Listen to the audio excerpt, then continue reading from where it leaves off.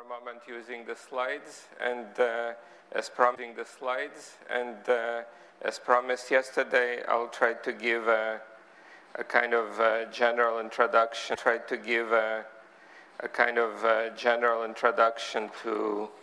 the combinatorics of the three different large n limits that I started discussing yesterday.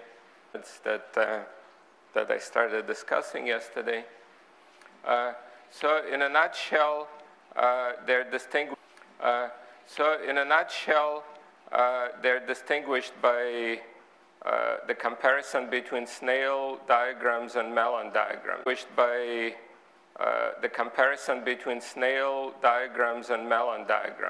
Okay, so this one often it's called tadpole, but another name is snail. Right, you see the snail. It basically looks like. And this one is often called the sunset diagram, but the modern terminology is melons. Another name is snail.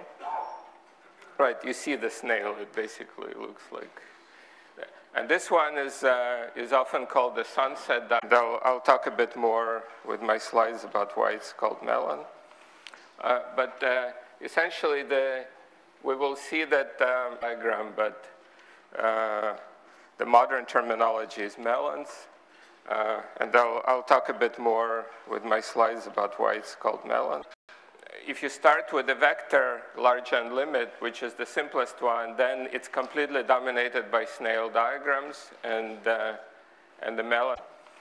But essentially, we will see that if you start with a vector large n limit, which is the simplest one, then it's completely dominated by snail diagrams, and the melons are subdominant. Then when they move on to the matrix, then both snails and melons contribute equally. And then finally, there is a both snails and melons contribute equally. And then finally, there is a special tensor limit, which is completely dominated by melons. Okay, so let's look at first the vector by melons. Okay, so let's look at first the vector large n limit,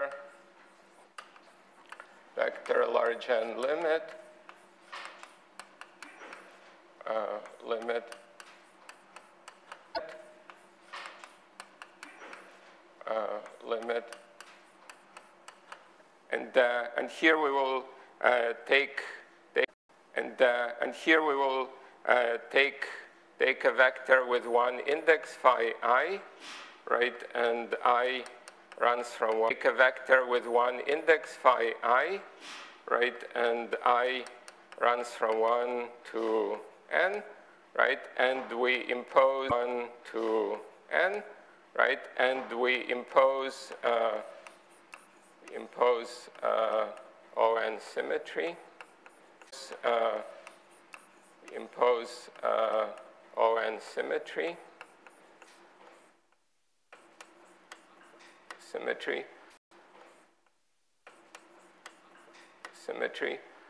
So an example of this is this Wilson-Fisher 5-4 theory.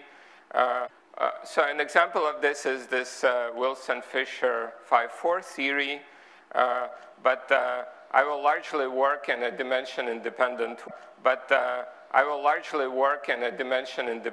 way, and even do some stuff in d equals 0, just without any spatial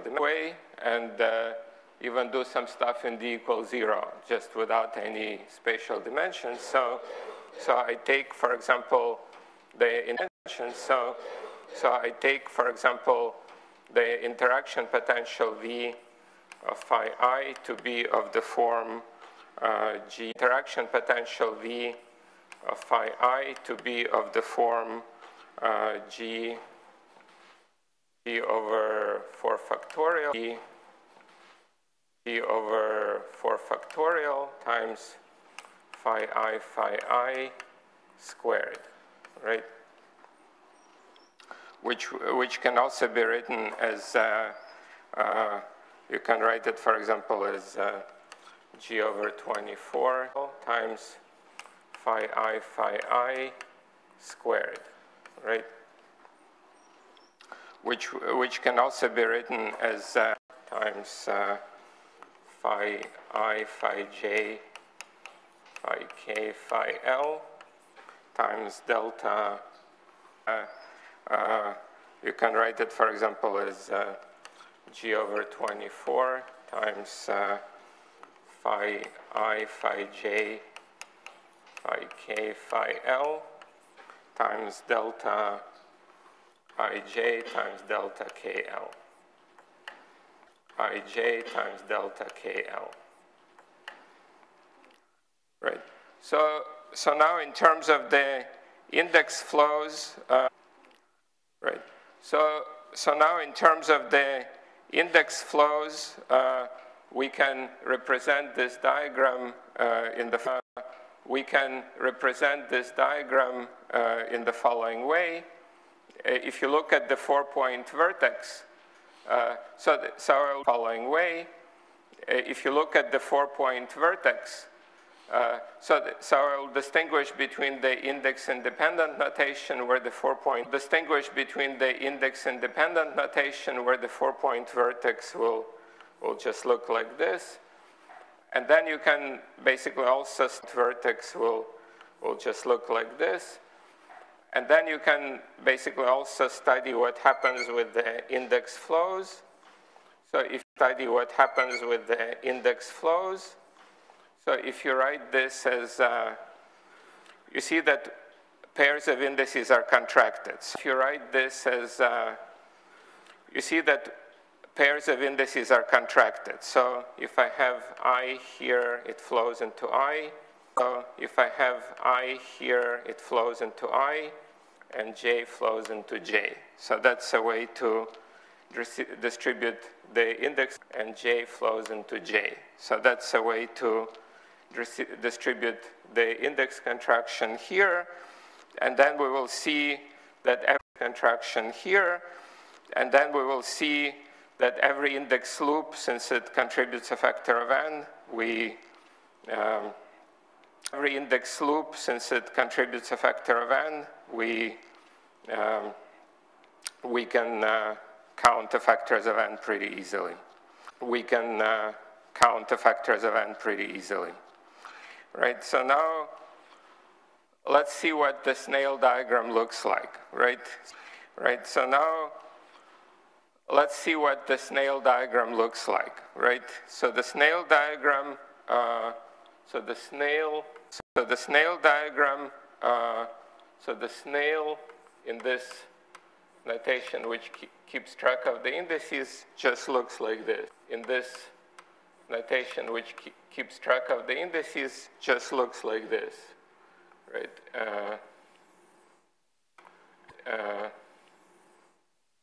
And then there is, of course, this vertex has a factor of minus g, right? This vertex has a factor of minus g, right? So when you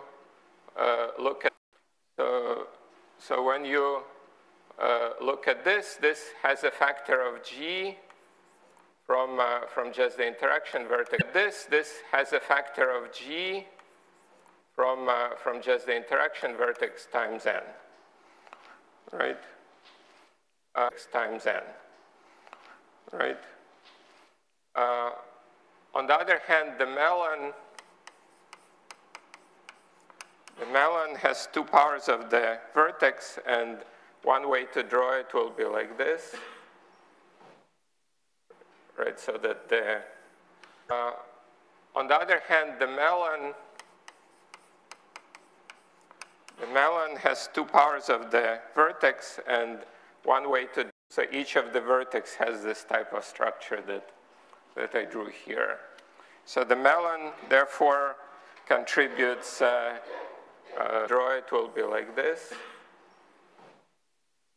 right? So that So each of the vertex has this type of structure that G squared times n. There is still only one extra index loop, right? And these can be interpreted as propagator correction through here. So the melon, therefore, contributes G squared times n. There is still only one extra index loop, right? And these can be interpreted as propagator corrections, right? So, so if I just, right? So if I just take the bare propagator, take the bare propagator,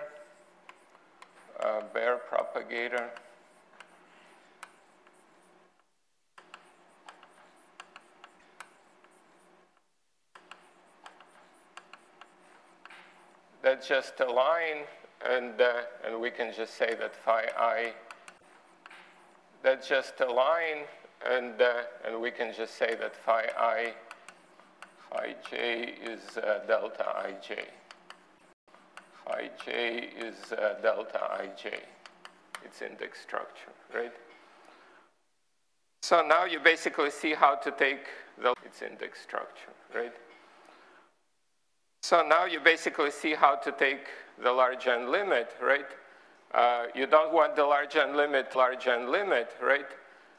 You don't want the large n limit to dominate the leading correction to dominate over the leading correction to dominate over the tree level result. So the large n dominate over the tree level result. So the large n limit has to keep Gn fixed, right? So we define the limit has to keep Gn fixed, right? So we define the, in the large n limit, you define lambda is equal to, in the large n limit, you define lambda is equal to Gn is kept fixed as n goes to infinity. Okay, so the coupling does have to weaken the way you define the coupling here. Gn is kept fixed as n goes to infinity. And then you see that melon is negligible. That's going to go as lambda squared divided by n, right? So melon is negligible here. Okay, so the coupling does have to weaken the way you define the coupling here. And then you see that melon is negligible. This is a rather well-known thing. So, and then the higher order correction is going to go as lambda squared divided by n, right? So melon is negligible here. This is a rather well-known thing. So, and then the higher order corrections will be just, you can start resumming further snails. So, so there will be further contributions where you also, so there will be further contributions where you also, at higher loop orders, you can, for example, have these.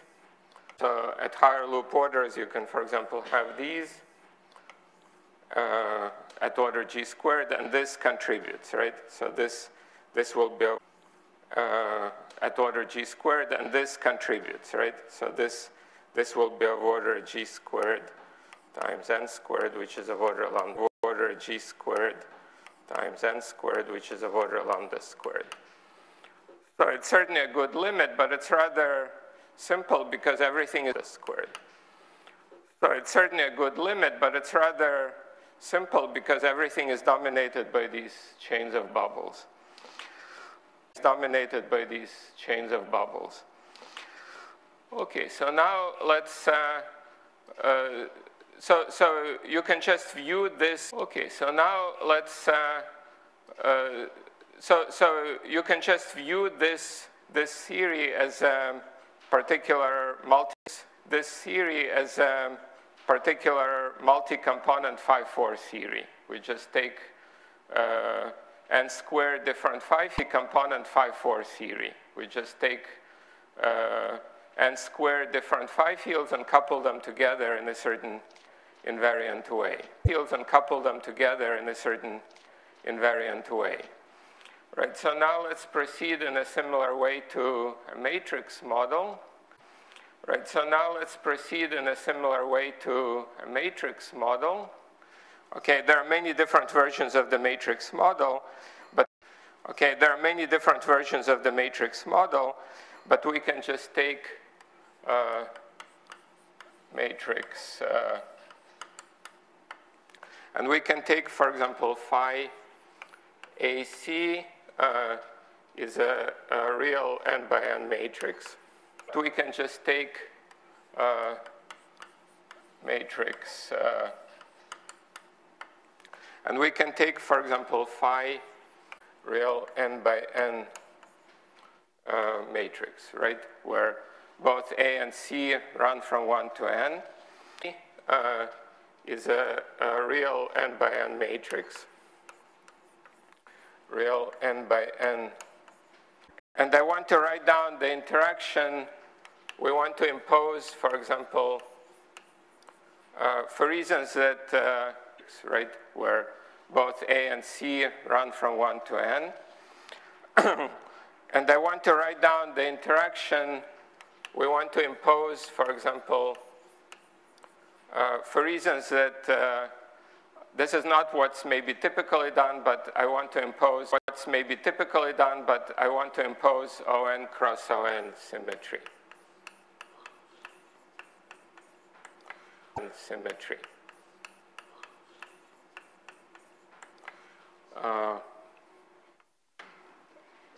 Yes. Yes.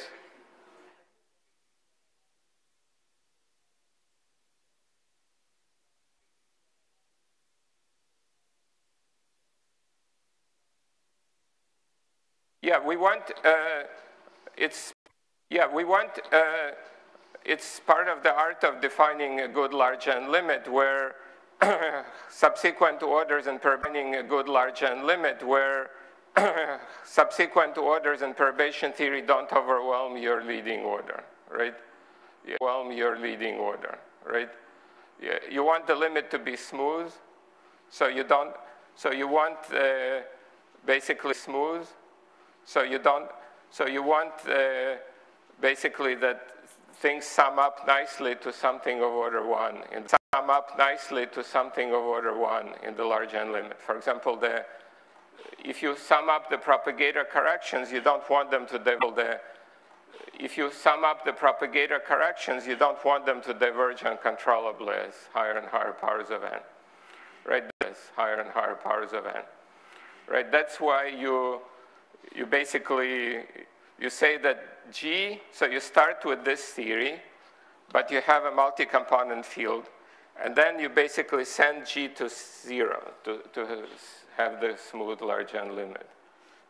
You basically, you say that G, so you start with this theory, but you have a multi-component field, and so you basically define G is equal to lambda over n, where lambda is now some measure of the coupling, and you have to put this n at 0 to have the smooth large n limit. So you basically define G is equal to lambda over n. I mentioned something like this already for the 't limit, right? In 't limit, you have to send G Young-Mills to 0 as 1 over n, where lambda is now some measure of the coupling, and you have to put this n into the.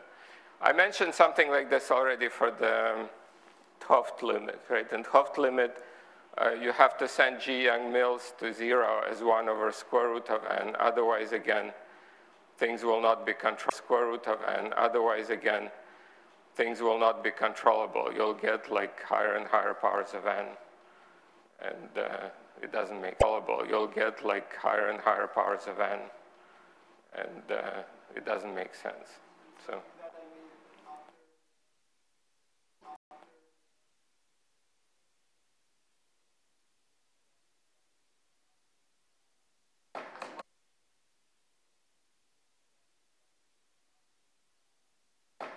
Yeah, you first make these estimates of what you need to do, and then you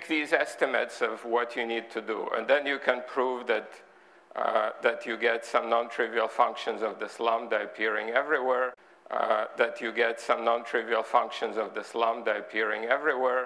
Plus 1 over n corrections. If you keep 1 over n corrections. If you keep G fixed, the theory will not make sense in the large n limit, right? And the theory will not make sense in the large n limit, right? And you immediately see it from just the large number of fields propagating in the loops. It's always like this, basically, because there is a large number of fields like this, basically, because there is a large number of fields propagating in loops, you cannot keep the coupling G fixed. You have to send the coupling between these fields as 1 over some power of n.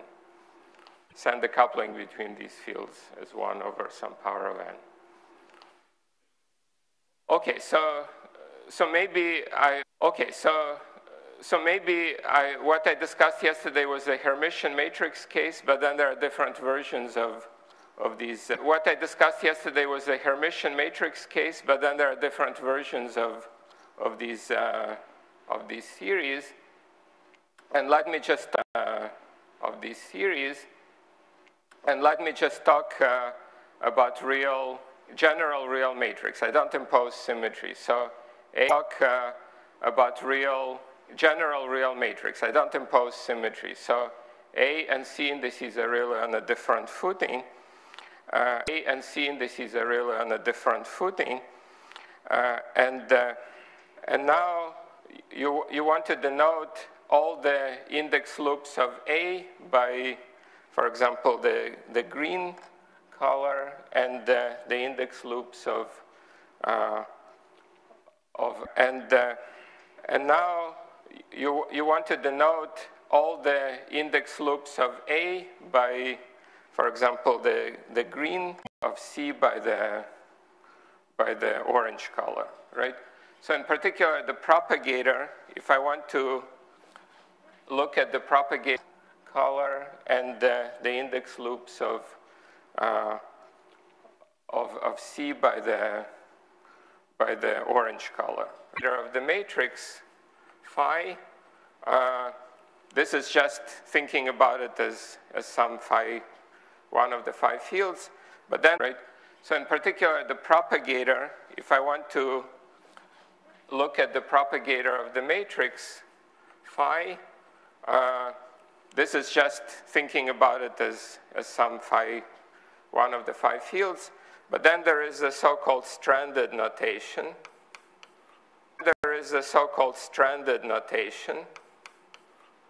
We can call it stranded or stranded. We can call it stranded or stranded.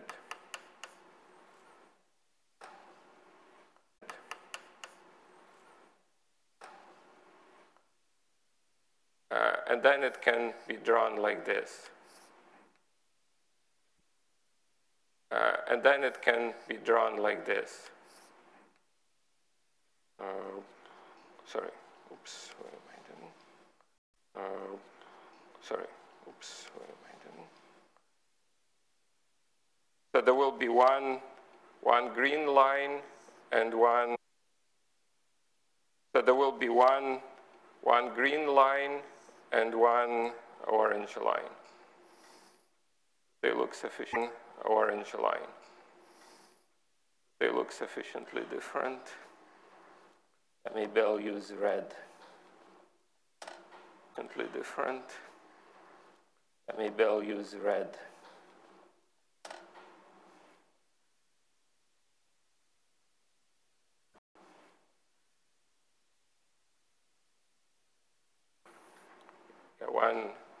Yeah, these look pretty distinguishable, right? Yeah, these look pretty distinguishable, right? Okay, so this will be, so if I write, okay, so this will be, so if I write down in the index notation, for example, the two-point function.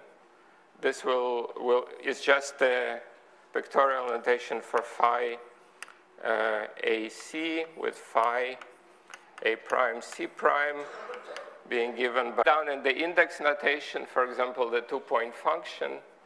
This is just the pictorial notation for phi delta A prime, delta CC prime. Right, basically a green index connects with a green index, and the AC with phi A prime C prime being given by delta A prime, delta C. Red one connects with the red one. Okay, so now now we have to write down the ON invariant vertex CC prime. Right, basically a green index connects with a green index, and the red one connects with the red one.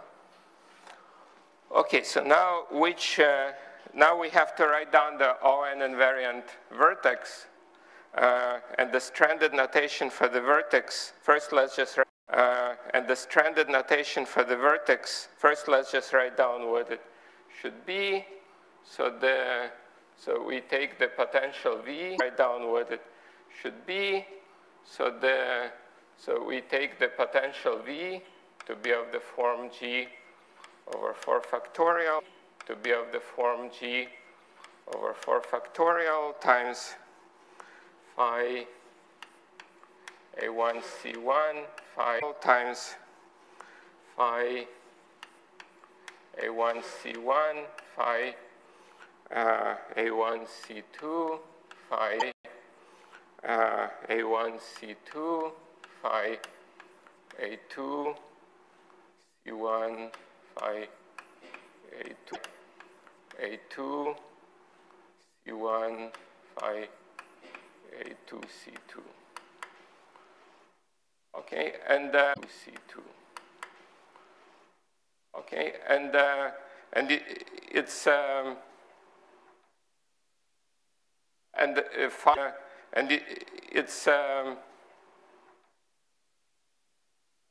phi transforms under these two ON symmetries in the obvious way. Phi transforms under these two ON symmetries in the obvious way, right? You can just, right? You can just say that phi, so under the, say that phi, so under these ON cross-entry, you see that because these indices are contracted pairwise, there are no free indices cross-entry. You see that because these indices are contracted pairwise, there are no free indices. The following two symmetries will be obeyed. So phi A prime C prime we can write as obeyed. So phi A prime C prime we can write as some orthogonal matrix R,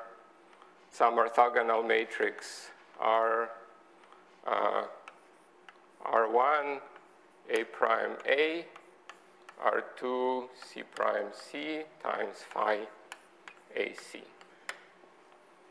Okay, so there are two ON symmetries. One acts on the first index, the other one acts on the second. R1 A prime A, R2 C prime C times phi AC. Second index, and you can check that that because R1 transpose is equal to. Okay, so there are two ON symmetries. One acts on the first index, the other one acts on the second index, and you can check that that R2 transpose is equal to 1. This is an ON cross ON invariant expression, right?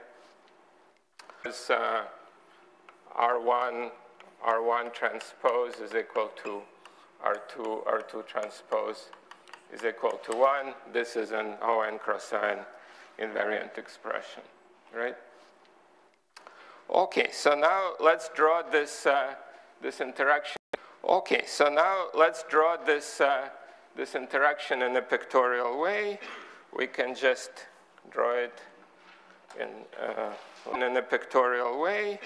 We can just draw it in like this. We can like this. We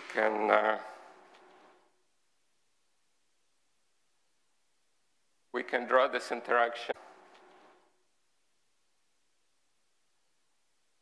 We can draw this interaction as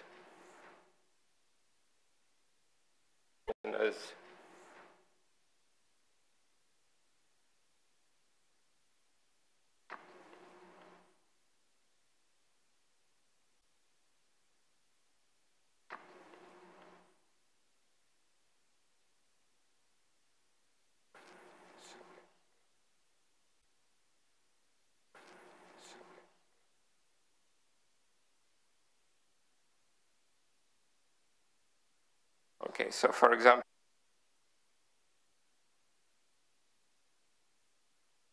so for example, this is A1. This is A1. So this is the index, say A1. Here, this is the index, say A1.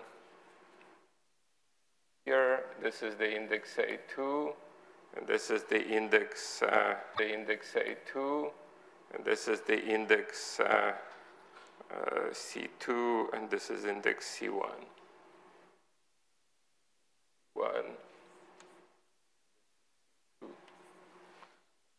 So if you see how things are contracted, this one, C2, and this is index C1.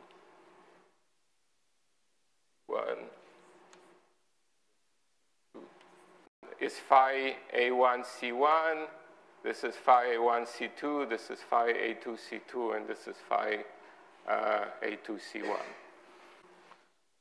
So if you see how things are contracted, this one is phi A1 C1, this is phi A1. So it's a pictorial way to exhibit this contraction. Okay, so now let's see what C2, this is phi A2 C2, and this is phi A2 C1. So it's a pictorial way to exhibit this contraction. Okay, so now let's see what the snail and the melon will look with this type of vertex contraction. Snail and the melon will look with this type of vertex contraction, right? So the snail, let's try to draw this, right? So the snail, let's try to draw the snail.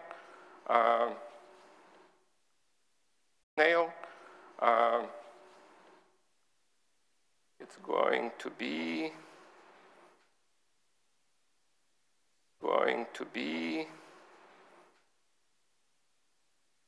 so this will be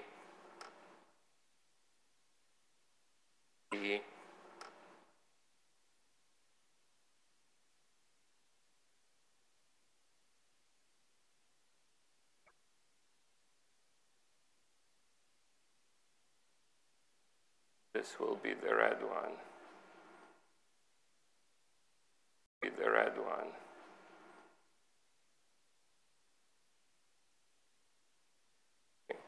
Yeah, if you open up this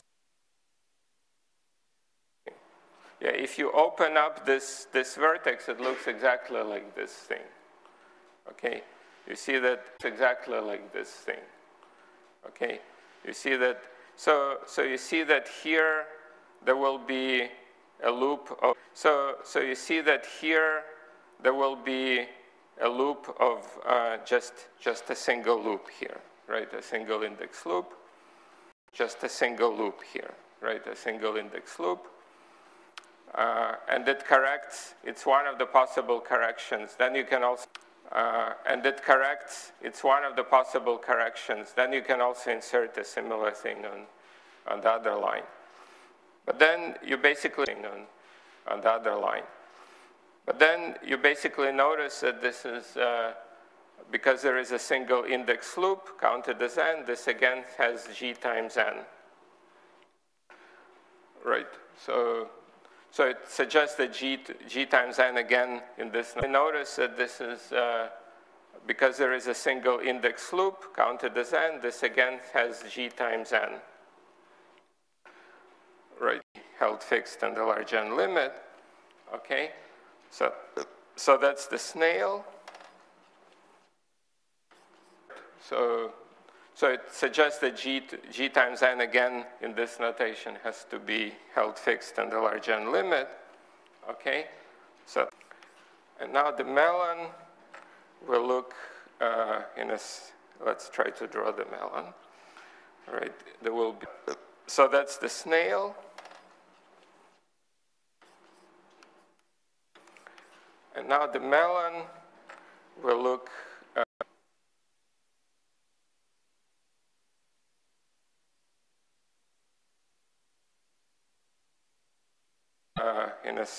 let's try to draw the melon. All right, there will be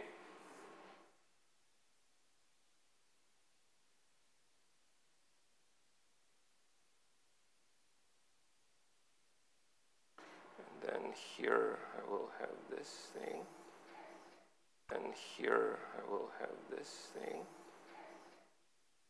and here I will have this. Here I will have this.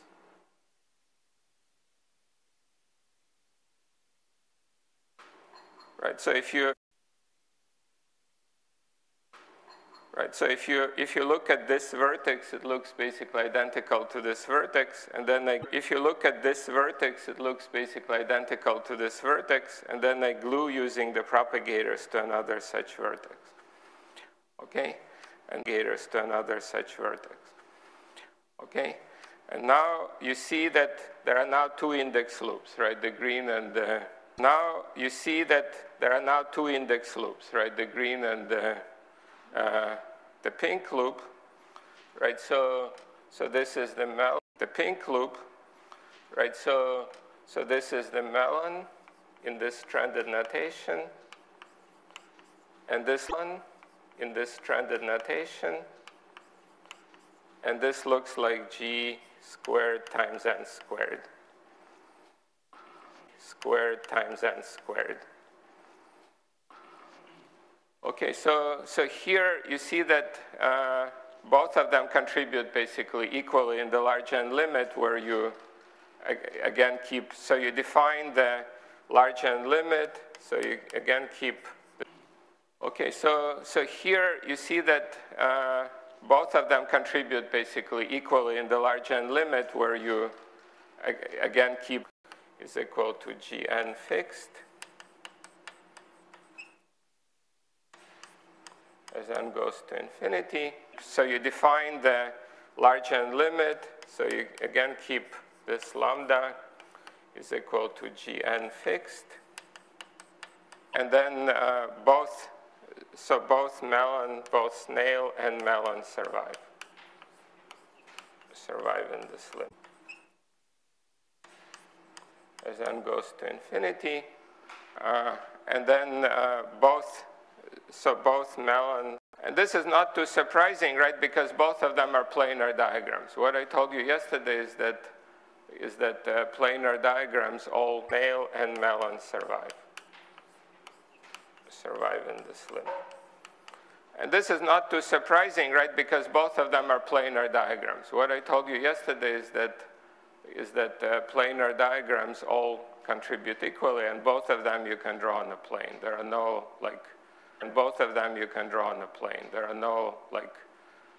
indices crossing under each other or anything.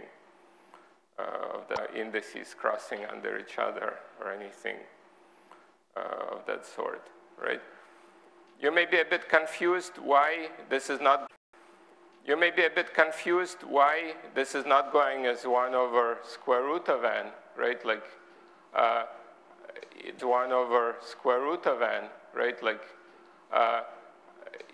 you should think of this g as a quartic gluon coupling. Think of this g as a quartic gluon coupling. Remember, like when when I talked about that Hooft story, right? When I talked about that Hooft story, right? Hooft taught us that G. Young-Mills goes like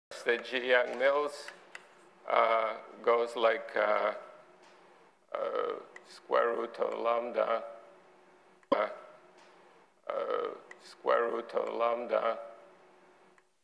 over square root of n.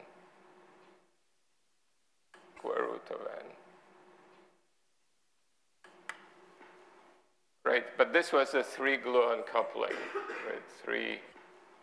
right? But this was a 3-gluon coupling, right? Three gluon coupling. But there is also the 4-gluon coupling. But there is also the 4-gluon coupling, right? Which goes like G Young-Mills squared, and this goes like lambda over n. Right, so what I'm denoting by G is G Young-Mills squared, right, the coefficient. So my G, right, which goes like G Young-Mills squared, and this goes like lambda over n. Right, so what I'm denoting by G Young-Mills squared is if I'm retaining some chordate coupling. Okay, so all of this is G Young-Mills squared, right, the coefficient. So my G is in spirit like G Young-Mills squared, as if I'm retaining some there. And now let me make the big leap to the relatively new stuff, which is this tensor. Yes? Yeah, coupling. Okay, so all of this is probably quite familiar. And now let me make the big leap.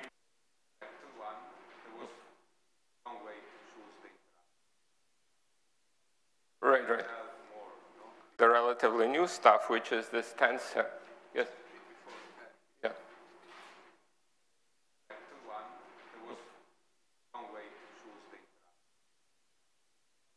Right. Yeah, that's actually a very very good question. There is only one other way, which there is only one other way, which is the double trace interaction.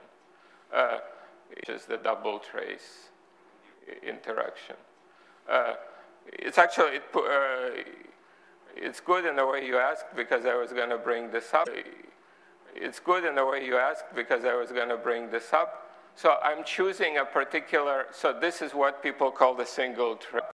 So I'm choosing a particular, so this is what people call the single trace choice of interaction. So we can call this ST, choice of interaction. So we can call this ST, and ST stands for single trace. T and ST stands for single trace. But it's not unique. Single trace. But it's not unique. There is only one other choice, which is there is also only one other choice, which is there is also a double trace. So where should I write this? A double trace. So where should I write this? Yeah, I think I can just,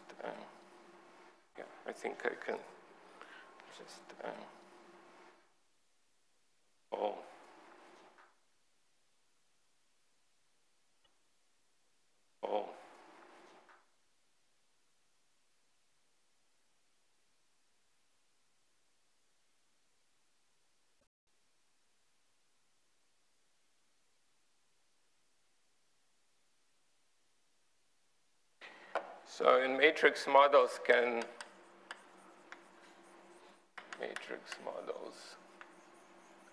add a double trace. So in matrix models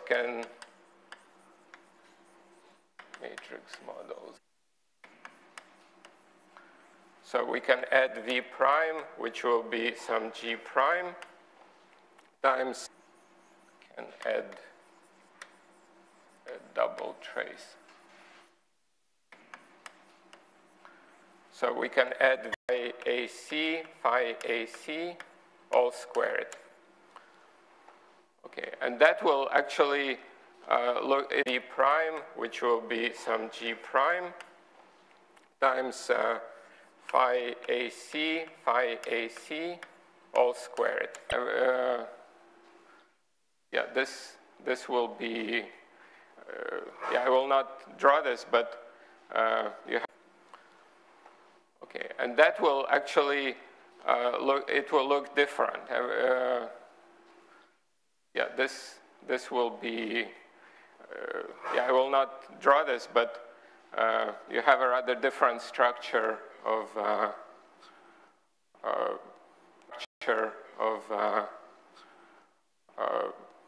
the correction, because the vertex will look disconnected. It will not look like disconnected of the correction, because the vertex will look disconnected. It will not look like disconnected thing, right? It will, if I try to draw it, it will, if I try to draw it, it may look sort of like this. It may look sort of like this.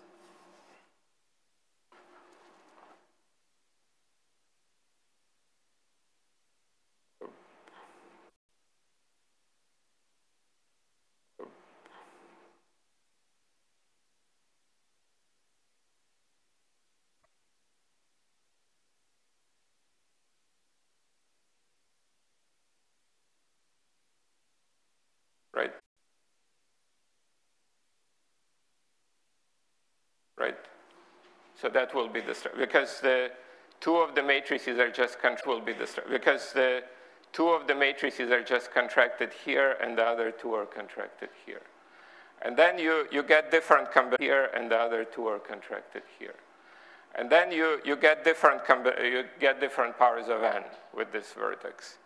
So, for example, if you start doing the snail will snails of n with this vertex. So, for example, if you start doing the snail will now start looking sort of like this.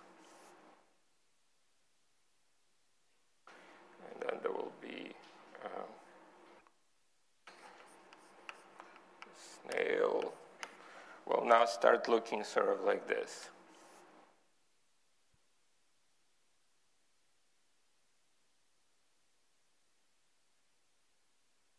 Right, you just take two of these and close, and then there will be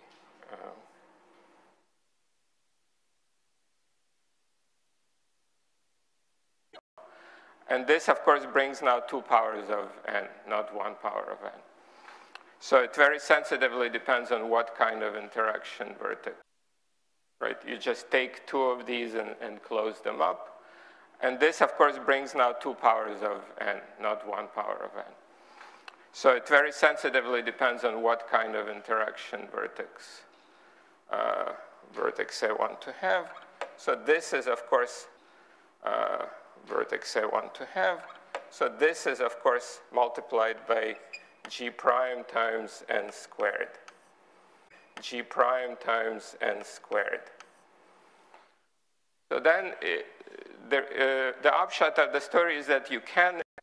So then the upshot of the story is that you can add this interaction, but you have to scale this G prime differently from. You have to scale this G prime differently from that G there, right? So you can add V prime. So there, right? So you can add V prime. So you have to keep this. This is equal to lambda. This is equal to lambda prime fixed. So you have to scale G prime to 0 prime fixed.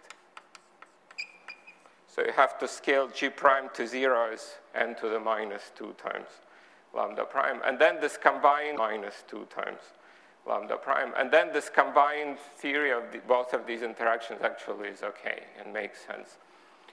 Theory of both of these interactions actually is okay and makes sense.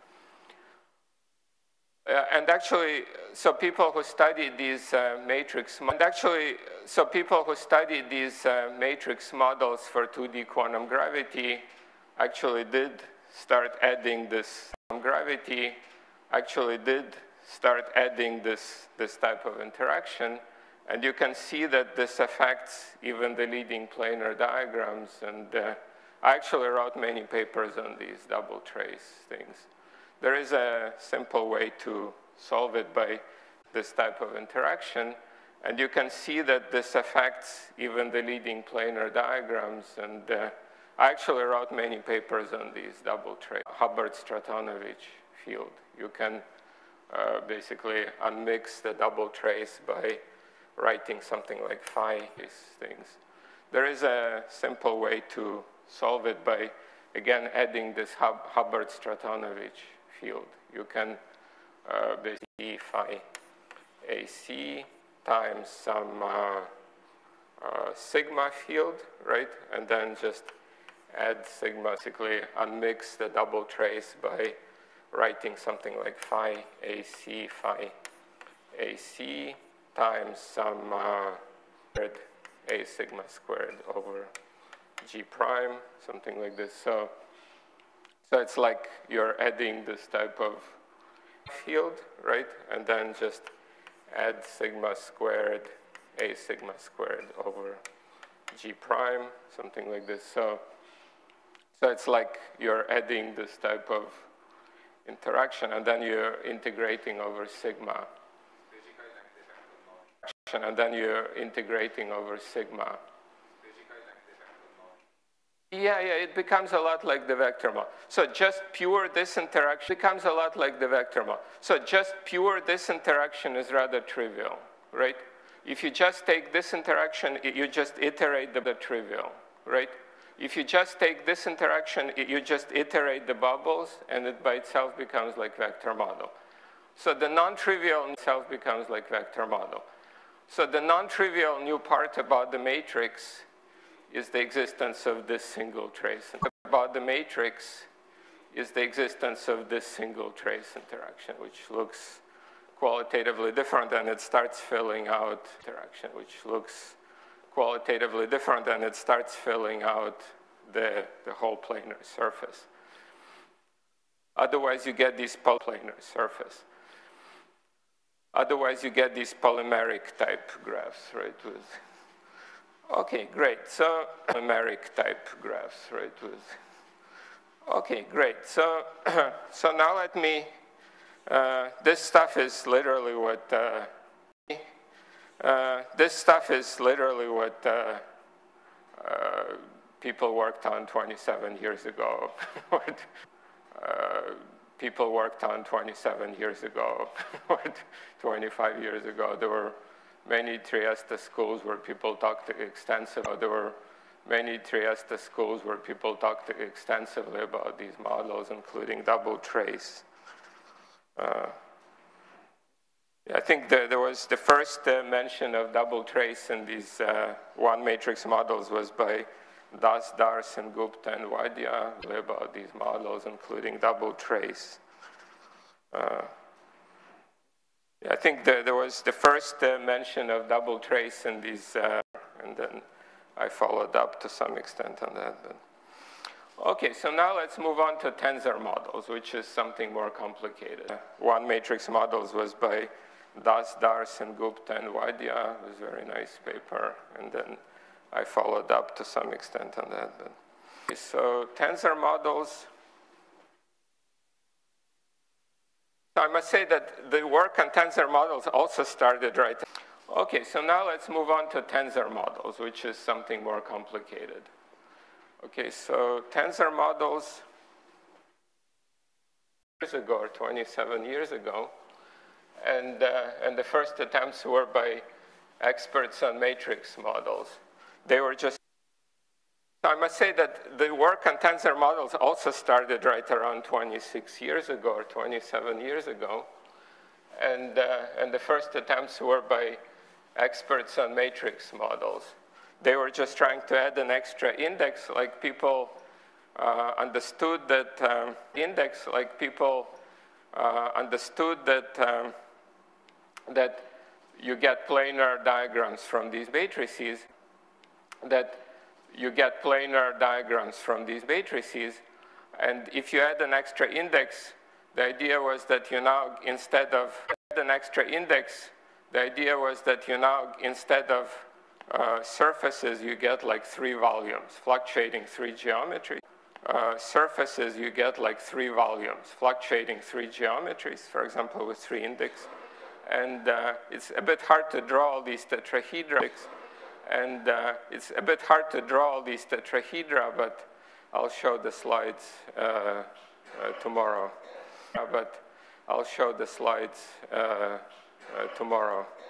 Where I have various pictures of this. But so now finally this tensor, and just for simplicity, I take rank 3,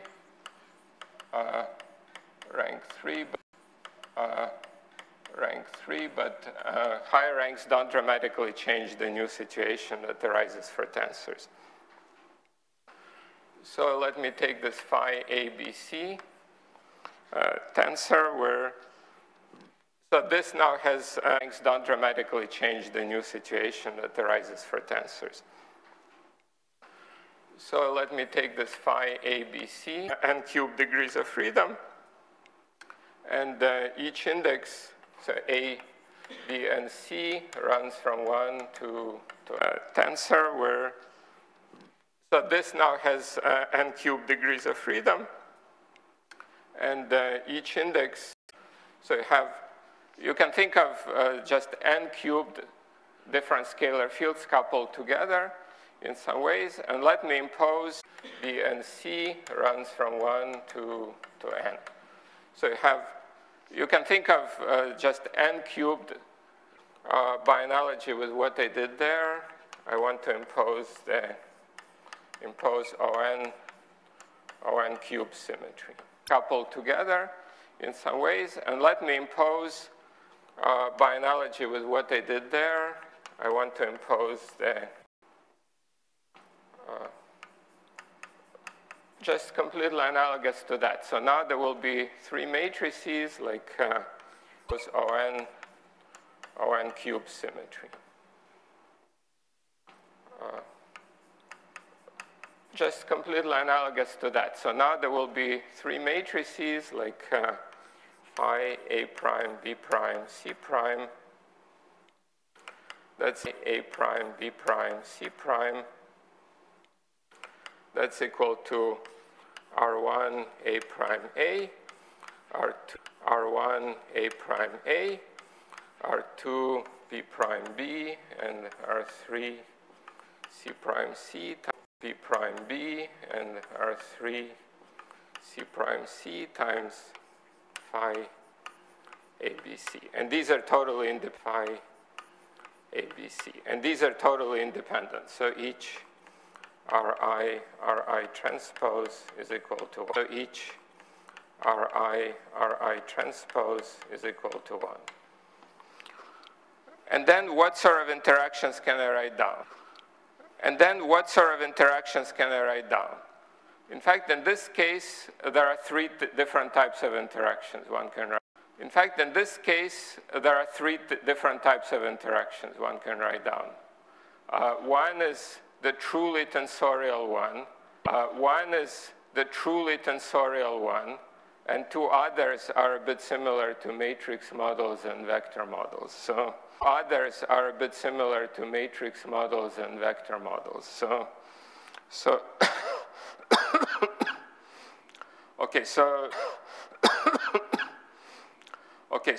so the truly tensorial story is the following. So we can take V to be G divided by 24. Again, phi A1 B1 C1 4. Again, phi A1 B1 C1 phi A1, B2, C2,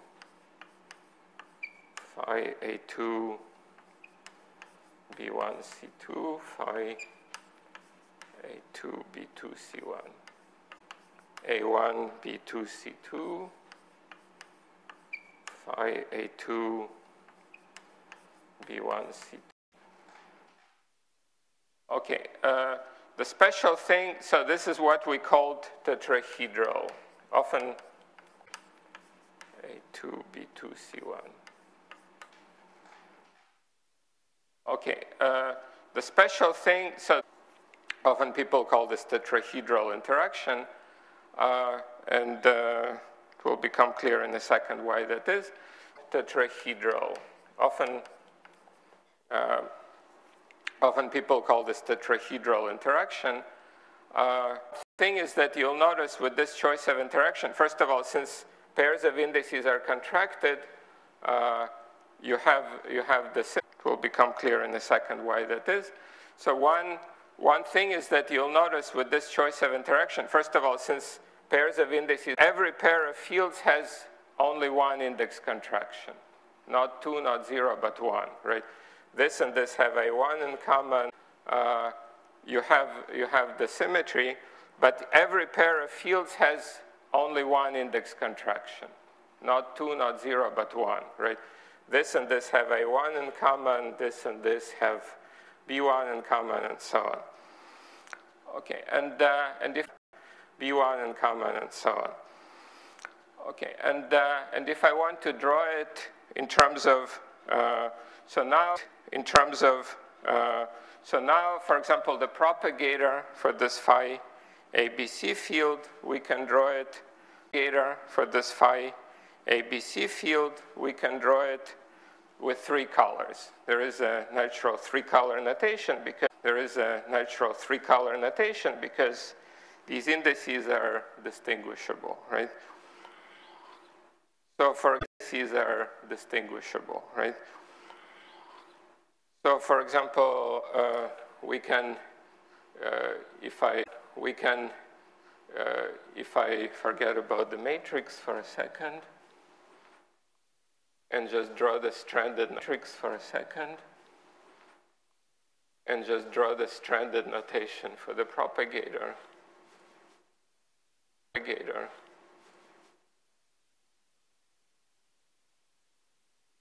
Then I have to add an additional blue middle. Middle line, right? And then this will be, right? And then this will be, the corresponding thing will be phi ABC. The corresponding thing will be phi ABC, phi A prime, B prime, C prime, and here we will have just the product of delta functions. Great.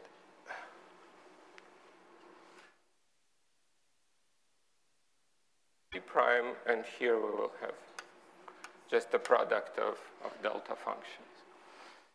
Great.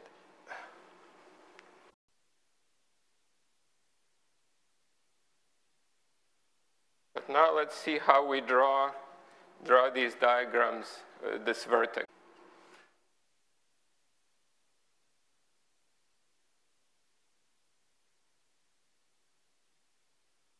But now let's see this diagram. It turns out that it cannot be drawn in a completely planar way. There has to be, these middle lines have to cross. How we draw these diagrams, this vertex diagram. It turns out that it cannot be drawn in a completely planar way. Okay, and so we have to draw blue, the middle line, and this line. There has to be, these middle lines have to cross underneath each other. Okay, and so a line will have to cross under it. Okay, so it's a non-planar looking vertex. And this one, the middle line, and this line will have to cross under it. Okay, so it's a non-planar looking vertex. And this one, So this will be the B1 index, and this will be the B2 index. So this will be the B1 index, and this will be the B2 index. And then when you actually see how the fields are multiplied, it will exactly give you the what I wrote down, the formula I wrote down before. It will exactly give you the what I wrote down, the formula I wrote down before. Right, and then if you actually topologically, if you think of each of these as a vertex of a tetrahedron, topologically, if you think of each of these as a vertex of a tetrahedron, this truly looks like a tetrahedron picture. And this truly looks like a tetrahedron picture, because every vertex is contracted by a pair of vertices is contracted, because every vertex is contracted by a pair of vertices is contracted by one of these edges. So this by one of these edges. So this you can recognize as a tetrahedron. And now, so this is a rather you can recognize as a tetrahedron. And now, so this is a rather special selection of an interaction. There's special selection of an interaction. There are two more, which I'll write down in a second, which have a different structure. But let's just see, suppose there are two more, which I'll write down in a second, which have a different structure. But let's just see, suppose we just retain this interaction and just see what combinatorics we get. Okay, so for Snail, you get the following index counting. So for Snail, we just retain this interaction and just see what combinatorics we get. Okay, so for Snail, you get the following. When you draw this index goes in like this, just crosses under here and comes out. So the blue line does not index counting. So for Snail, when you draw this index goes in like this, just crosses. The middle index does not contribute any more index loops. It's just, there is still only Gn, right? On the other hand, for the melon, under here and comes out.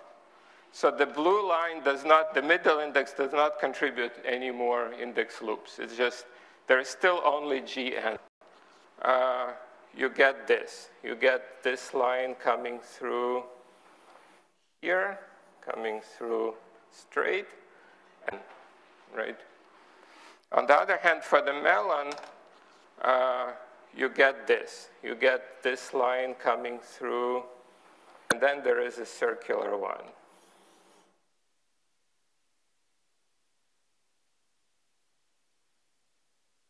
Okay, so here, coming through straight, and then there is a circular one.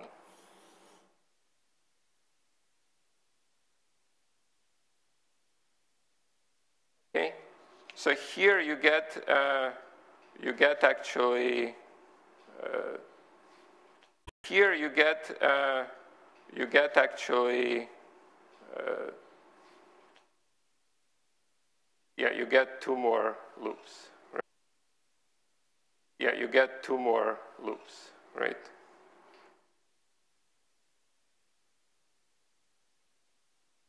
Right.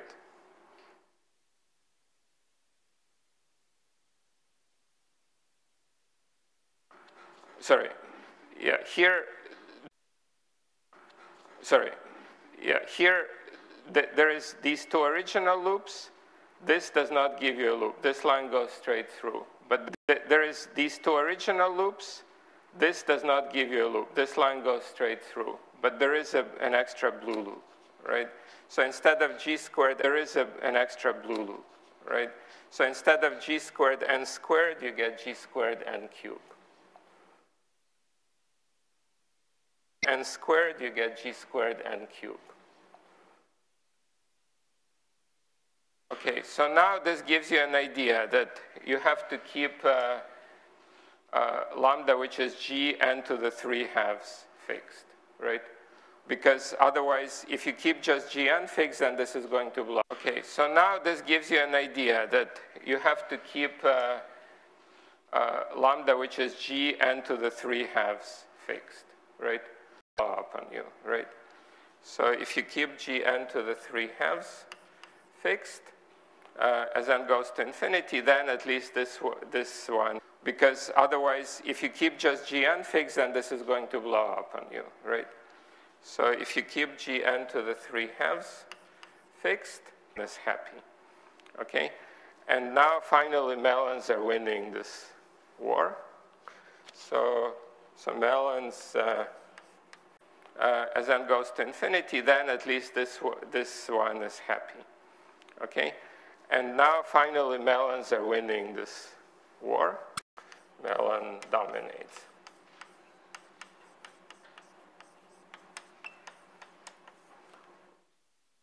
So it's very simple. So melon dominates. Counting, right? And it clearly gives you an idea of something totally different is happening for this theory.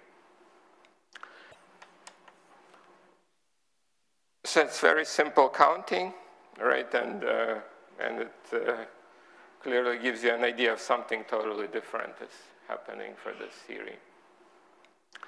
And then you can essentially, you can start looking at how, and then you can essentially, you can start looking at higher orders, and I will not do it today because,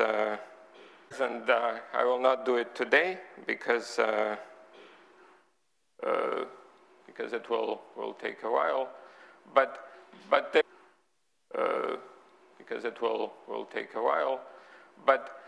the full set of diagrams that you pick up in this limit,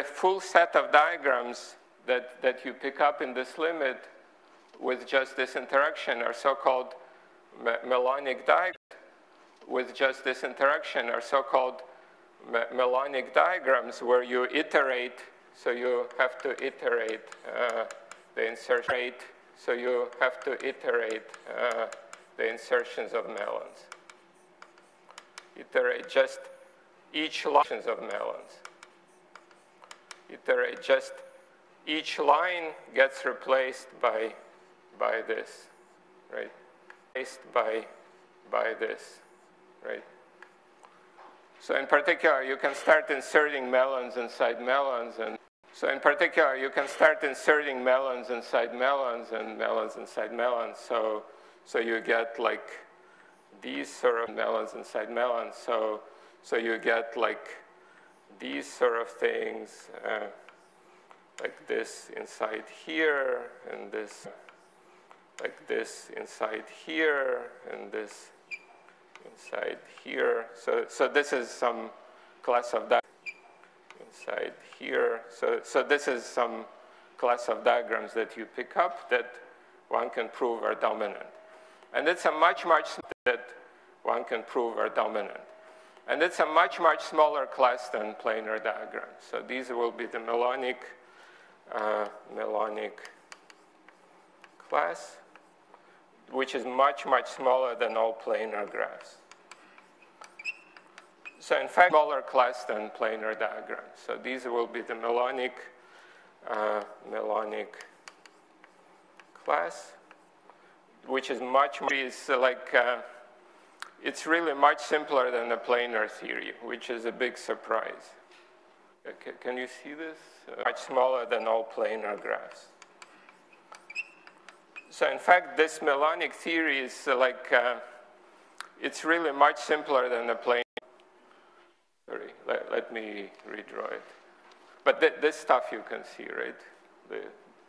You basically planar theory, which is a big surprise. Okay, can you see this? No? Sorry, let me redraw it. Iterating, right? You have this, then you have this, then you can start iterating. But this stuff you can see, right? yeah, basically, you start iterating, right? You have this, then you have this, then you can start iterating these insertions of melons and these insertions of melons and side melons and so on. And then you see that side melons and so on. And then you see that melonic is a much, much smaller class than planar. Is a much, much smaller class than planar. And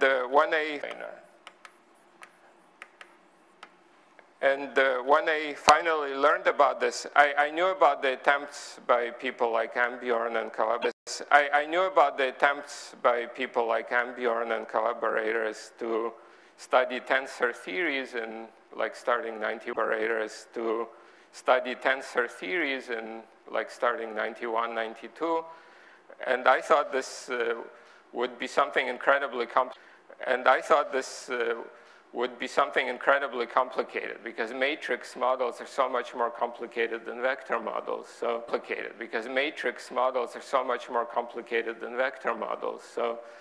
the general gut feeling was that this would be some unintelligible mess. But then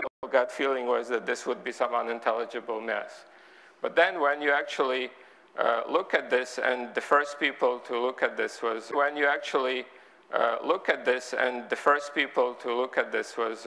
Gurau and Rivasot and others, they looked at the combinatorics of this, and then you realize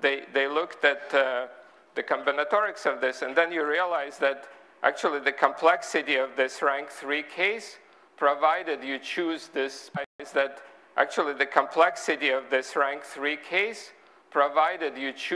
special interaction is actually somewhere in between that of vector and that of matrix.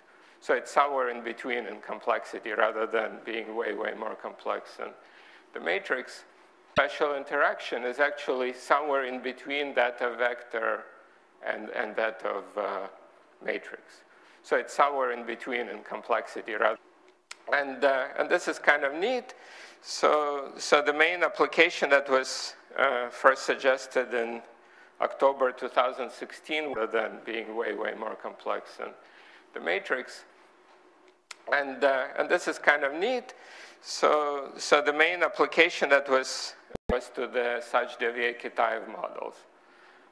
Originally, this was sort of hoped to tell you something about 3D quantum gravity, but I think that hope is first suggested in October 2016 was to the Sachdevier-Kitaev models.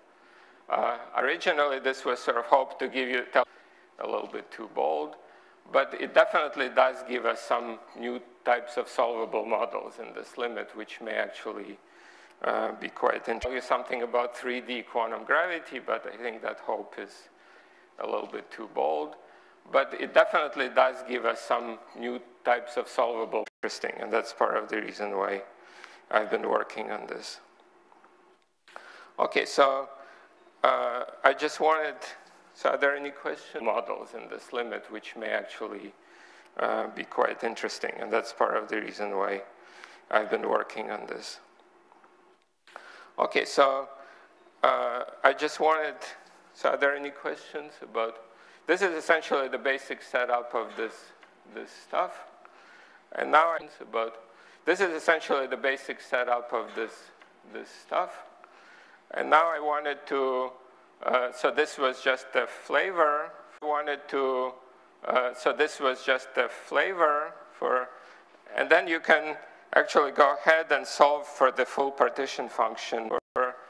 And then you can actually go ahead and solve for the full partition function in the case of each of these theories.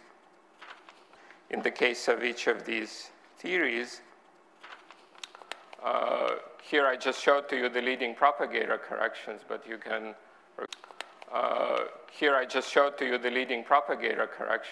can, for example, write down the full solution of the D equals 0 theory. d equals 0 theory. I have some notes on this which I will post, but let me have some notes on this which I will post, but let me tell you a bit more.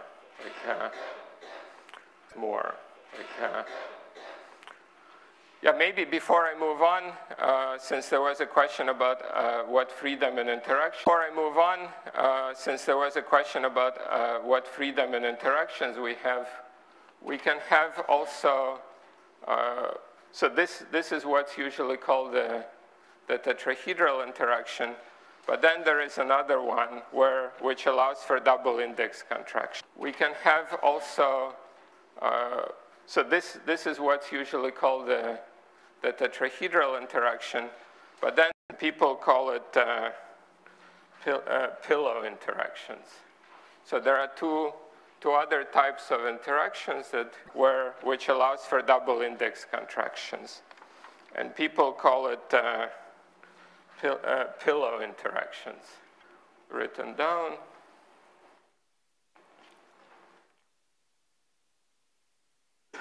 So two other types of interactions that can be written down. A really obvious one is what people call the double sum. Double sum, where you just write G prime phi. So the totally obvious one is what people call the double sum. ABC phi ABC squared. Right, this one, again, just completely breaks up into double sum, where you just write G prime phi ABC squared. Right, this one into these two disconnected pieces. Right. Again, just completely breaks up into these two disconnected pieces, right? And you can estimate, for example, how the leading correction will look like. And you can estimate, for example, how the leading correction will look like. And you see that the leading correction to propagator will be, leading correction to propagator will be just this contracted on itself. So it gives you a factor of n cubed. So you just this contracted on itself. So it gives you a factor of n cubed. So you immediately see that leading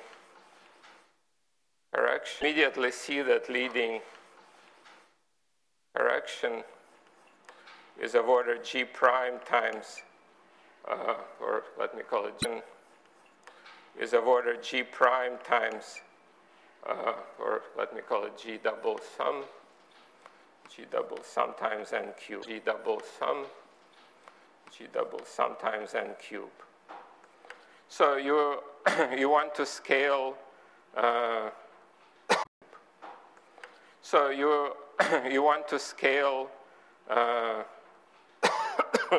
and we can define lambda double sum like this.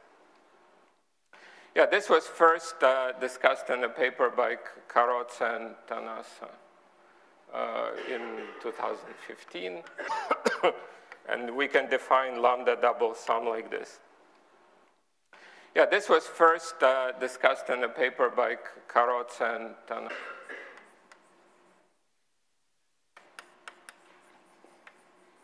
Like basically the combinatorics of this type of ON class.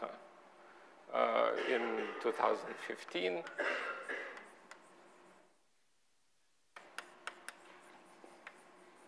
Like cross-ion model. And then my student Tarnopolsky and I applied this to the fermionic model, where some issues are a little bit different. Basically the combinatorics of this type of ON cross-ion model. And then my student Tarnopolsky and I applied, and so it was a paper by me and Tarnopolsky. Yeah, I should say that this to the fermionic model, where some issues are a little bit different. So it was a paper by me and Tarnopolsky. If you're doing quantum mechanics, you're perfectly okay just excluding this. It's up to you. You don't have to include this, but if you include all possible interactions, you again see. Yeah, I should say that if you're doing quantum mechanics, you're perfectly okay just excluding this. It's up to you. You don't have to include this, but if you include all possible interactions, you again see that this one you have to scale with a much lower power, not like 1 over n to the 3 halves, but see that this one you have to scale with a much lower power, not like 1 over n to the 3 halves, but 1 over n cubed. And then there is one more, 1 over n cubed. And then there is one more interaction that you can write down, which is called pillow interaction. Interaction that you can write down, which is called pillow interaction.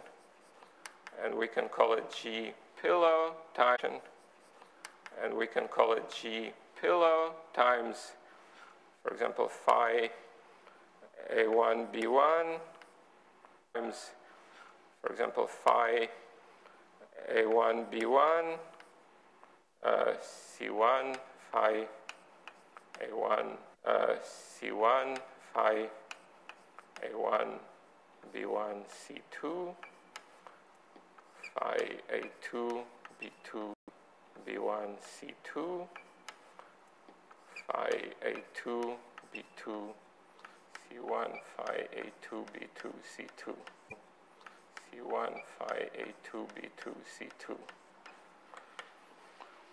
So this one actually looks completely planar if you draw. So this one actually looks completely planar if you draw the index flows. Like these two fields are contracted by a pair of indices, and these two fields are contracted by a pair of indices. So you get something like, if you start with this, the index flows, like these two fields are contracted by a pair of indices, and these two fields are contracted by a pair of indices. So you get some matrix interaction, which I wrote down. Let me just redraw this pillow here. Thing like, if you start with this matrix interaction, which I wrote down. Let me just redraw this. This differs from this by how these middle blue lines are interconnected. In the pillow case, they pillow here. It just differs from this by how these middle blue lines are interconnected. Okay? So there is absolutely non-planarity. So this is what we would call the pillow vertex. Case, they will be connected like this. Okay? So there is absolutely non-planarity. Pillow vertex. Okay, and it's rather different again in its structure from the. So this is what we would call the pillow vertex. Pillow vertex.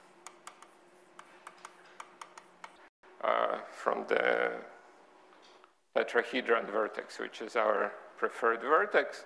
And here you basically see that when you come, okay, and it's rather different again in its structure from the tetrahedron vertex, which is our preferred vertex. And here you basically see that when you compute the leading correction with this vertex, you see that the leading correction will be like GP. Leading correction with this vertex, you see that the leading correction will be like GP times n squared. And this will be n squared. And this will be lambda pillow. So you again have to scale this GP faster to, so you again have to scale this GP faster to 0 in the large n limit than the other ones. In the large n limit than the other ones. So in this sense, you can worry that the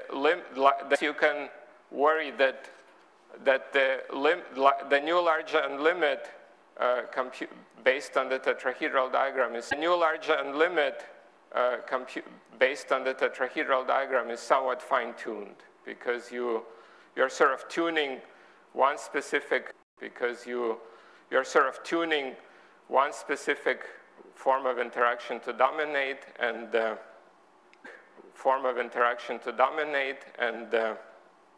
and the rest you're trying to suppress. Perhaps this is a valid complaint, but still and the rest you're trying to suppress. Perhaps this is a valid complaint, but still it's within your power to do this. I mean, already for the matrix, within your power to do this. I mean, already for the matrix model, you're doing a bit of fine-tuning to suppress this double sum. Matrix model, you're doing a bit of fine-tuning to suppress this double sum.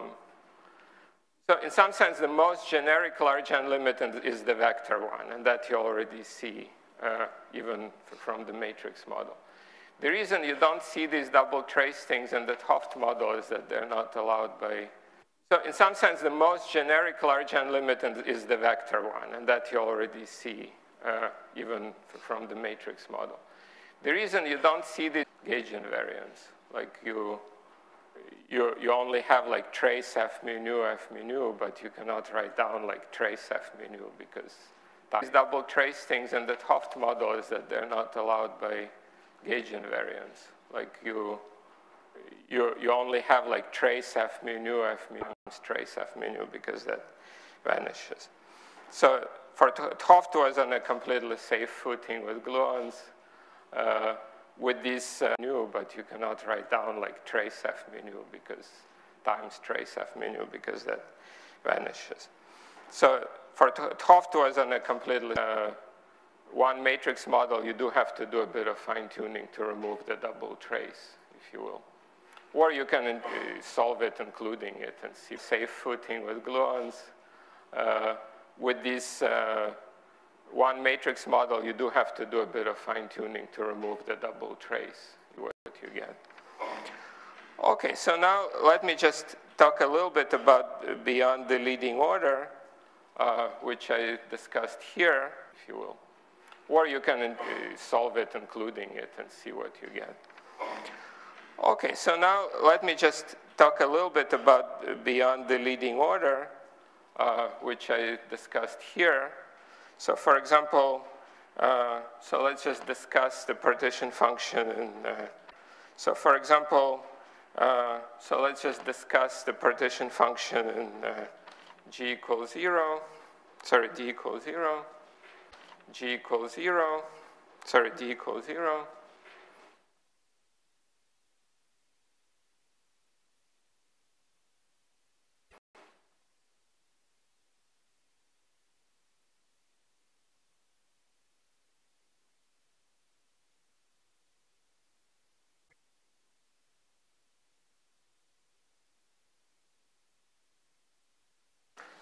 So let me start with something really trivial, which is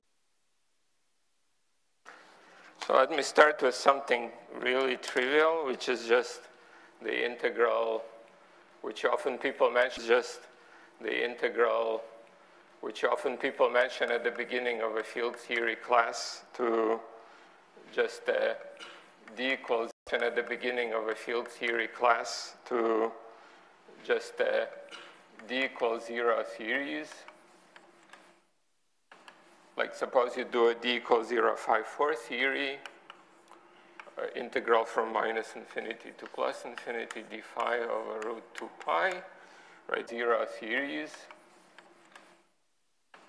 Like suppose you do a D equals 054 theory, integral from minus infinity e to the minus phi squared over 2 minus g over 24 phi to the 4 e to plus infinity d phi over root 2 pi, right, e to the minus phi squared over 2 minus g. Right, then you can just do the expansion of this, right, in powers of g, like we all know how to do the over 24 phi to the 4. Right, then you can just do the expansion of this, right, in powers of g. The leading term is 1. I adjusted the measure it, so you get like 1 minus g over 8 plus 35. like we all know how to do this. The leading term is 1. I adjusted the measure it, so you get like 1 minus g over 384 g squared plus dot, dot, dot. And in fact, there is an exact answer in this case, right? 8 plus 35 over 384 g squared plus dot, dot, dot. And in fact, there is an exact answer in this case, right? This integral can just be done, and you get square root of 3 over 2 pi g. This integral can just be done, and you get square root of 3 over 2 pi g, e to the 3 over 4g, e to the 3 over 4g, modified Bessel function k 1/4 3 over 4g. Modified Bessel function k 1/4 3 over 4g. But then it's interesting to think about the sum over connected diagram. So when you look at log z, the sum over connected diagram. So when you look at log z, right, you see that again there will, right, there will be snail type and melon type diagrams appearing in the low orders. Snail type and melon type diagrams appearing in the low orders. So you will, for example, have like this diagram. So you will, for example, have like this diagram at order g, right? And then there will be 2 diagrams at order g squared or g, right? And then there will be 2 diagrams at order g squared. One is this sort of third. One is this sort of bubble one, and then there is the melon one. This is the basic bubble one, and then there is the melon one. This is the basic melon.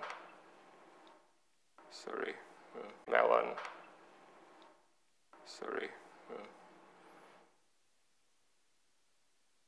Right, plus, so this is of order g, this,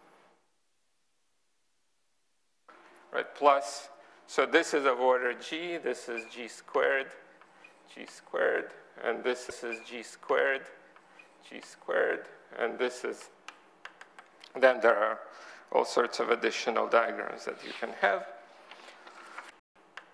Then there are all sorts of additional diagrams that you can have.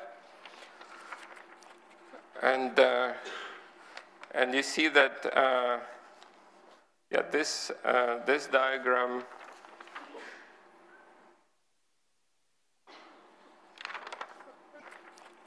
and you see that, yeah, this diagram,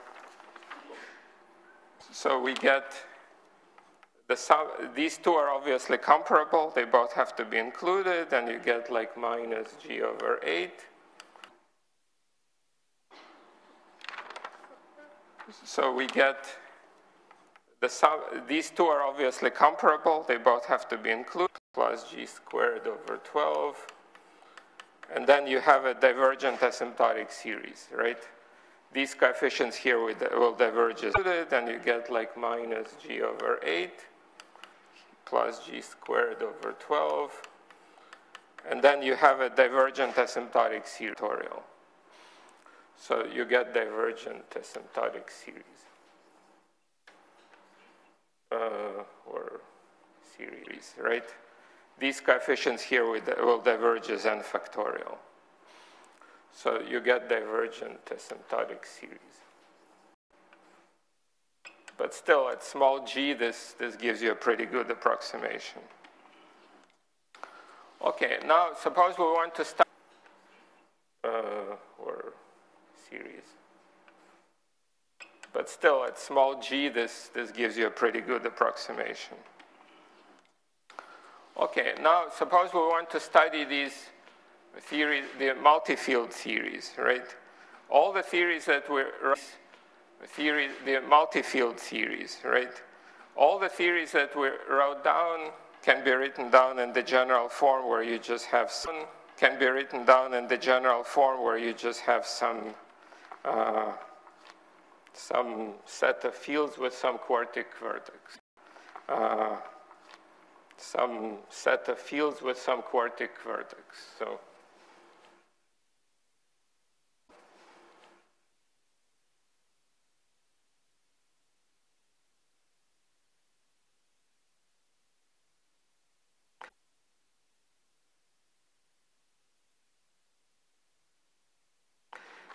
the multi-field case, multi-component can be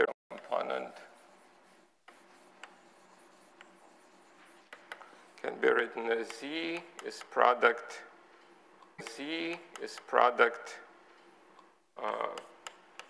from 1 to n, integral from minus infinity to plus, from 1 to n, integral from minus infinity to plus infinity d phi I over square root of d phi I over square root of 2 pi.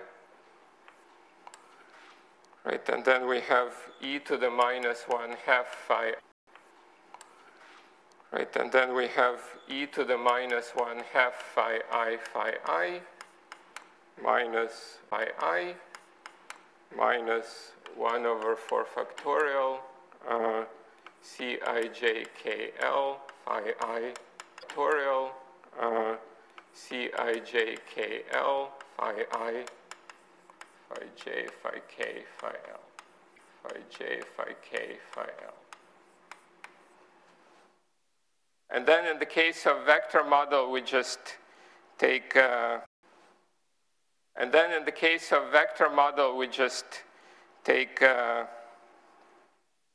so then you can basically look at the vertex, right? So then this vertex here will be, so then you can basically look at the vertex, right? So then this vertex C minusCijkl. And then you can evaluate what each of these diagrams gives. It will be C minusCijkl.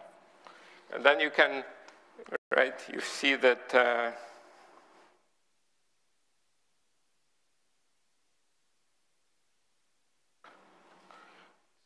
what each of these diagrams gives, right? You see that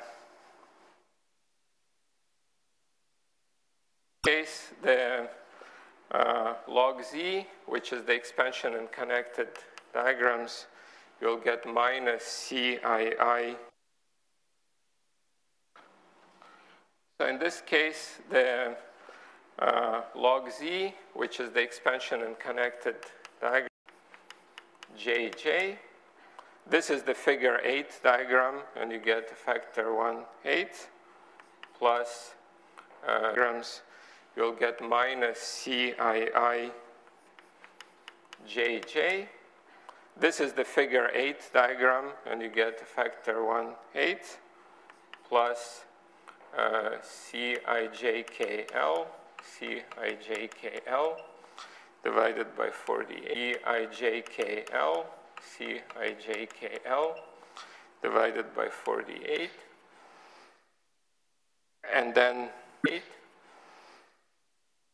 And then plus Ciikl Cijj Kl Ciikl Cijj Kl divided by 16 plus order divided by 16 plus order C cubed, right?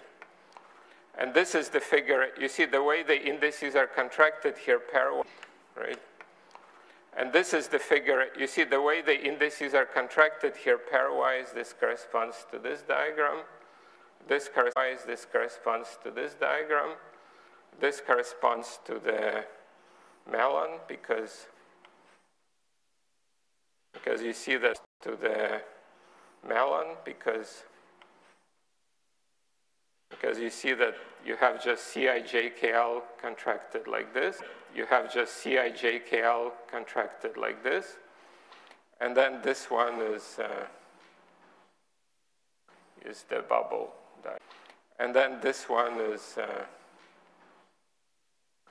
the bubble diagram. Okay, and then you can look at specific cases and again see that which ones dominate. So for example, at specific cases and again see that which ones dominate. So for example, in the ON vector theory,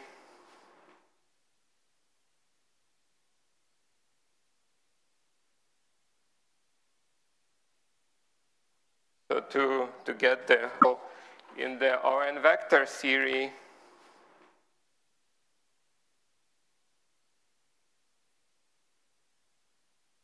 vector model, ON vector, you write CIJKL. So to get the ON vector model, ON vector G over 3 times just symmetrized vertex delta ij, delta KL plus delta. You write CIJKL is equal to G over 3 times just symmetrized vertex delta ij, delta JL plus delta IL, delta JK. And you get delta KL plus delta IK, delta JL plus delta IL. So you just plug this in, and the propagator is just given by delta ij. So and you get the following weights. So you just plug this in, and the propagator is just given by delta ij. So the propagator is just delta ij. You plug this into these calculations, it's just delta ij. You plug this into these calculations, and you get the following result, that log z of g, the following result, that log z of g divided by n is equal to minus n divided by n is equal to minus n plus 2 over 24g, 2 over 24g, plus g squared, g squared, n plus 2 over 144, n plus 2 over 144, plus g squared, n plus 2, g squared, n plus 2 squared divided by 144 divided by 144 plus order g cubed. And you see that this is the figure 8 plus order g cubed. And you see that this is the figure 8 diagram. This is the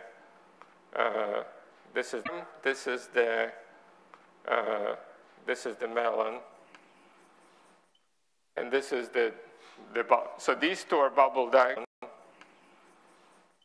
And this is so these two are bubble diagrams.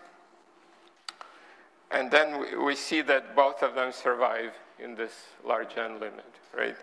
So then again, defining lambda is Gn, we see that you can write and then we see that both of them survive in this large n limit, right? So then again, defining lambda is in the following form, right? You can write this as f0 of lambda plus 1 over n.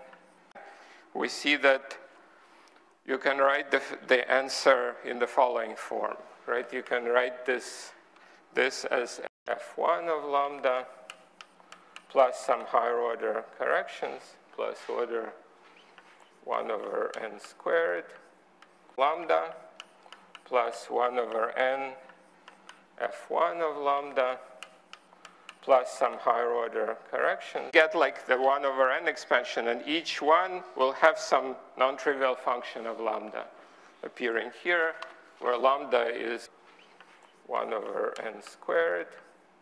So you get like the 1 over n expansion, and each one will have some non-trivial function originally that lambda is equal to gn. For example, from this explicit diagram appearing here, where lambda is what I defined originally, that lambda is equal to gn. For example, from this explicit diagram calculation, we see that F0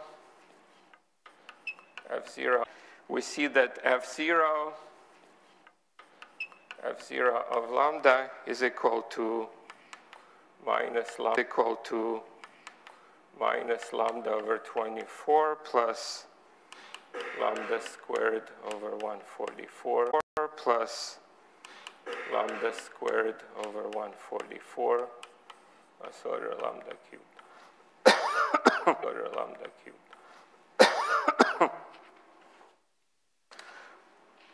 Okay. I guess I'm out of time.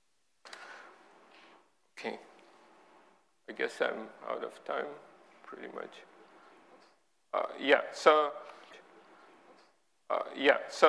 So this is, so next time I will compute, compute the non-perturbative expression for F0, for example. It's really not very hard.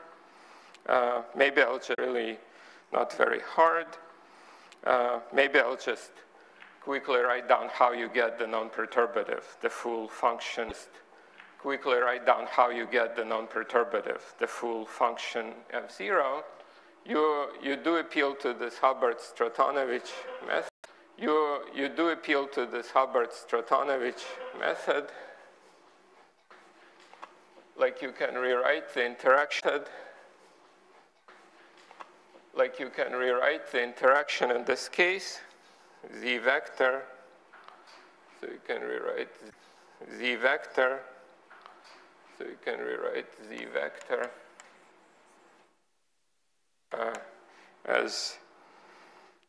As this product of the integrals of d phi I over root 2 pi, z vector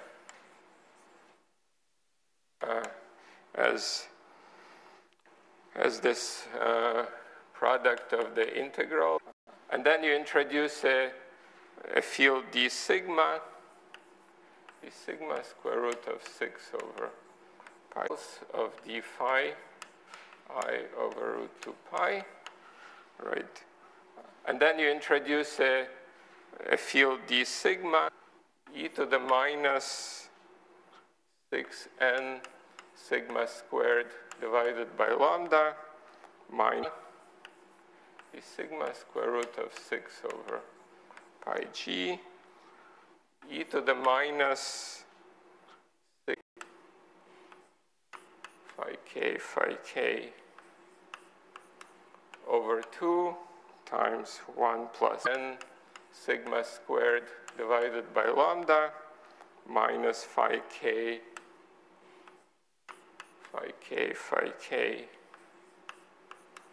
over 2 times 1 plus 2i sigma. 1 plus 2i sigma. 1 plus 2i sigma.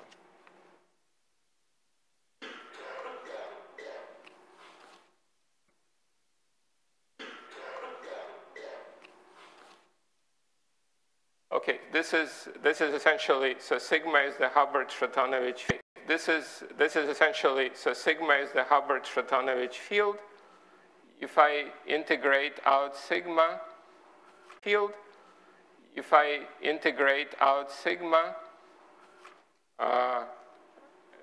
a Gaussian integral. I generate this phi k it's a Gaussian integral, I generate this phi k squared interaction.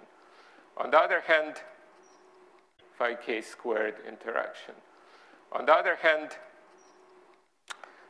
we can, in this picture, we can perform the Gaussian, in this picture, we can perform the Gaussian integral over phi k first, and then evaluate the integral over phi k first, and then evaluate the integral over sigma using saddle point, which is valid. You see that there will be n saddle point, which is valid. You see that there will be n outside here, and the integral over phi k gives us another outside here, and the integral over phi k gives us another factor of n.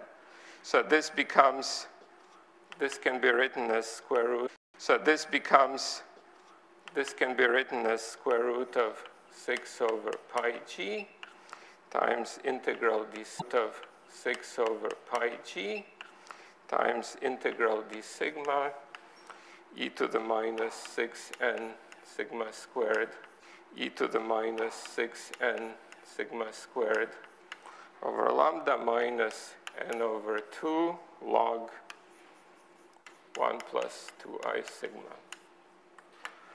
So you see that there is an n in the exponent, so over lambda minus n over 2 log 1 plus 2i sigma.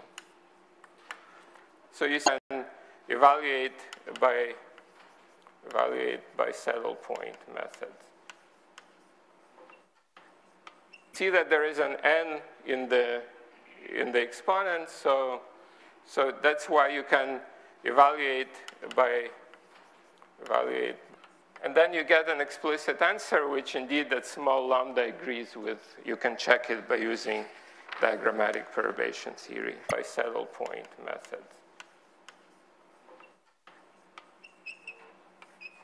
And then you get an explicit answer, which indeed that small lambda, since I'm out of time, I should probably stop here. But then you can similarly actually perform the calculations agrees with. You can check it by using diagrammatic perturbation theory. So since I'm out of time, I should probably stop here. But then you can similarly actually perform the calculations both for the matrix and even the tensor model in this matrix and even the tensor model in this d equals 0, the tensor model can be solved. Essential analysis d equals 0, the tensor model can be solved essentially analytically, and the sum over Mellon graphs can be evaluated, the sum over Mellon graphs can be evaluated using a version of Schwinger-Dyson equation. So I'll be using a version of Schwinger-Dyson equation. So I'll derive this next. I'll start tomorrow's lecture by deriving this, and then I think I'll start tomorrow's lecture by deriving this, and then I think I'll switch more to connection with d equal 1 models, which are quantum mechanical, and discuss them.